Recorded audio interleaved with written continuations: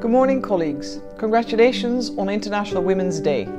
Always a key day, a day in the year where we mark the achievements, the challenges and the opportunities for women across the world. I'm sorry I'm not able to attend your event today, but I'm in New York, as you know. But women in peacekeeping is a critical element in all our efforts in pursuit of Resolution 1325. Women at the table, women in leadership, women in the field where they make a change, particularly in conflict or post-conflict situations. Leadership of women, participation, but also thought leadership as to how to program in conflict and post-conflict situations is critical. It's women, for women, by women. I am a woman and I am a mother and I am a peacekeeper's woman, and so I'm really proud of my peacekeeper's job.